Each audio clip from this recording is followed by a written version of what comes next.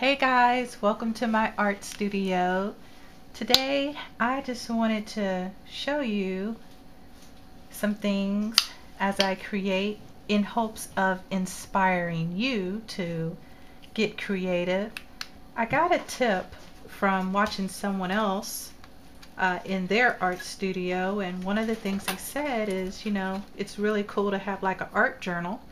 So that's what this is, where I have literally just taken some time and just done some different colors to get familiar with colors, since I'm not, I want to know kind of like what works well together, etc. And sometimes you just don't know until you just get in there and try it. The other thing I do is I write on the back of my paper what color it was and where it's from, so that when when I run out or when I want to go back to it, I can always look on the back of my page and then know what I need to buy. So today what I'm going to be creating is more of like a beachy theme art piece, and using different colors I got at different craft stores. So today I'm just basically going to be working with blue.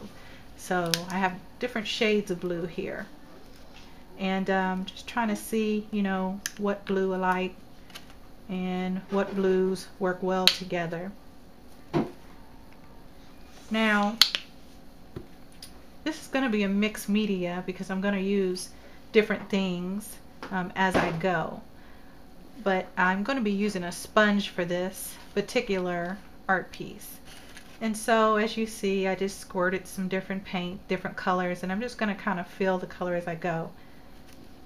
And I want to do layers of color, so I started on the last one I did going up, down, and I think I'm going to continue that. So just using my sponge, as you see, just working across my paper.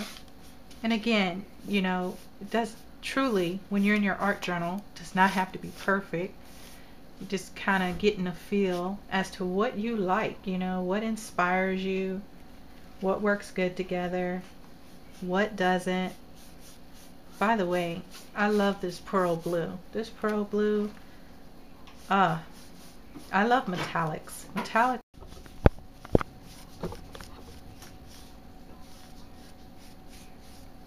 And just really have a lot of fun with it. Again, it's all about having fun.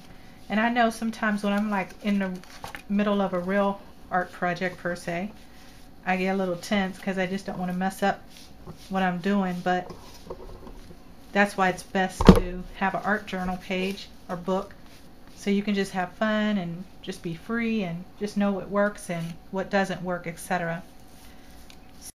So as you see here, I have the background ready to go. The background is ready, and again, what I'm going to be doing is I'm going to use this stencil, and I know it looks pretty used, and it is, and this is a lighthouse stencil. So what I'm going to do is I'm going to lay it down there, and then I'm going to use another small sponge, and got to pick a color that I think that I would really like to do this in. And I think that I'm going to do it in gonna use the dark blue.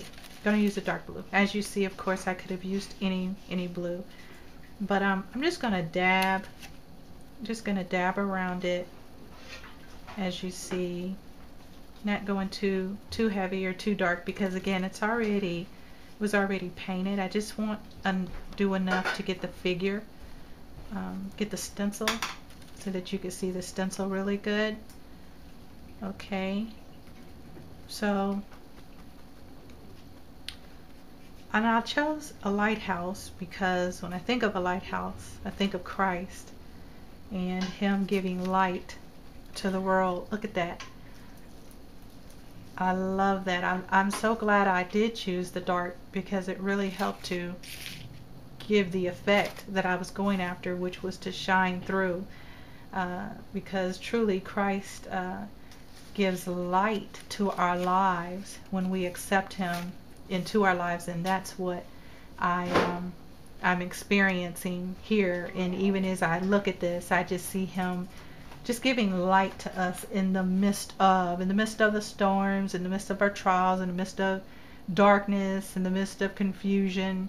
It's the Heavenly Father who truly just gives us the light, the light. So in this particular painting, that's what I wanted to display. I wanted to display the life, the life. And if I really knew how to do some really good waves, yes, I would do that as well, but I'm not going to even front.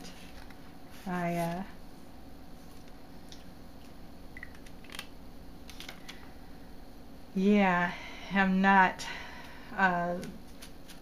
that artistic when it comes to that portion, but I could do like something of this effect just to kind of make it appear that there is waves. And actually I like that. I think that's a pretty cool suggestion. My husband gave that to me, by the way.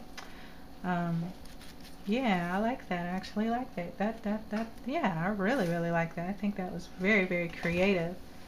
And so now what I'll do, basically this picture is like almost done because it's really inspiring me just by looking at it. And that's what you want. You want to create and design things that inspire you, because 9 times out of 10, if it inspires you, it should inspire others. But most importantly, if it's for you, you want to do it to inspire you. So let me turn it this way so you can see it.